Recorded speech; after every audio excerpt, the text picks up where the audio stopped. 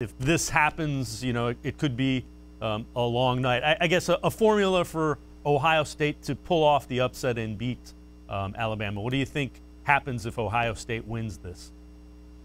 Probably if they get consistent pressure on Mac, not only because that kind of negates to a certain extent how explosive you can be down the field. It also kind of forces Mac to run, which he's not a statue, but he's not a dual threat quarterback by any stretch of the imagination. Most of his carries this year are quarterback sneaks on 3rd and 1. So that tells you something. And Alabama has had to do some things on the offensive line. They lost their starting center, Landon Dickerson, in the SEC championship game against Florida. They replaced him with an experienced player in Chris Owens, but then they had two guys on the interior of their offensive line paired with a starting guard, Deontay Brown, who are better run blockers than they are pass blockers.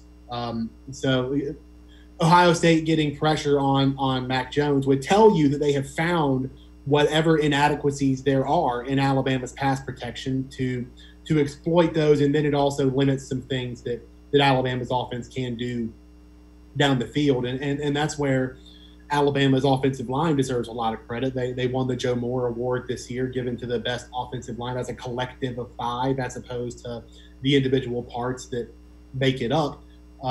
They have enabled Alabama to execute these complex passing schemes and these double moves that Devontae Smith is constantly using to get open. And if that goes away for a game, then Alabama's being forced into a situation that it really hasn't been in before. I mean, Mac hasn't really been forced to run for his life at all, especially with any consistency.